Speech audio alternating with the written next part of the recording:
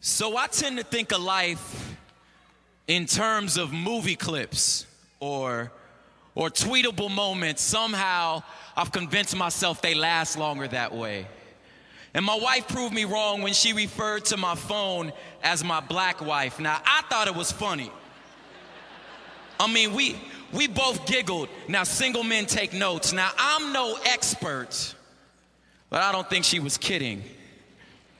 She talked about some other stuff, which I really don't remember. I was too busy in my head composing a tweet where I would quote her with some sort of clever hashtag about marriage and about how much I love her to be paying attention to her at that moment. I think what snapped me back in was the silence, which indicated I was supposed to have some sort of response to whatever she was talking about. I told my father that story in hopes to get a little sympathy. My father, civil rights and Vietnam War vet, hopelessly charming on his fourth marriage, father. And rather than the customary nod that men give each other when they understand, he proceeded to tell me why he failed as my mother's husband. He said it was the same reason half of his platoon died in Vietnam, and the same reason you are deathly afraid of your daughter becoming a teenager, son. You can't hear past the explosions, either the ones that already happened or the ones you anticipate. See, the former paralyzes. Living life in a rear view mirror, driving full speed across traffic into the center divider. So shell-shocked, you too stupid to duck when bullets are flying.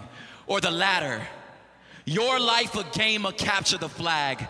So focused on the finish line, you stepped right on a landmine. So ready to attack the day, frustrated because you can't find your keys. Focused on the meetings you finna miss and the traffic you finna sit in to realize you've been holding your keys the whole time. Slow down.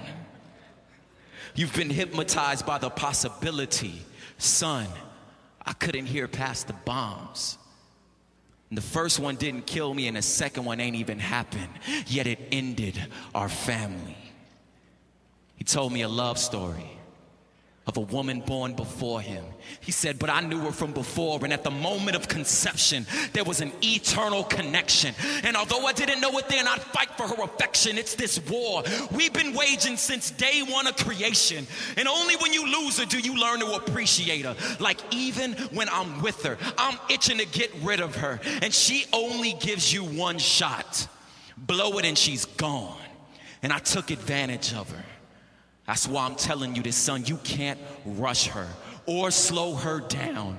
You better keep her on your side. She will slip through your fingers like sand. Her name is time. And she told me a secret. She said multitasking is a myth. You ain't doing anything good, just everything awful. And she begged me to stop stretching her thin and stuffing her full and stop being so concerned with the old her and future her, but love her now. Her presence is God's present, and you should be that present. So I guess you could say, well, I guess I can say I've been through a divorce now. Me and my phone are no longer married.